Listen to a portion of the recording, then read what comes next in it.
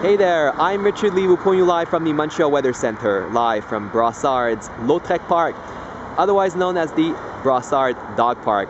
Here is the latest weather forecast for Montreal and area for this weekend. In Montreal, unfortunately not a great weekend to come. We'll have a good deal of clouds on Saturday with a good chance of showers since we'll have low pressure system which will be overhead. The temperatures will be normal for this time of year at near 12 degrees as high temperature. So plan indoor activities on Saturday. This low pressure system will start leaving the Montreal region, but very slowly on Sunday. And we'll see a good deal of clouds again on Sunday with perhaps a slight chance of showers, especially early on Sunday. We might see the clouds clear out later in the day on Sunday, especially by sunset.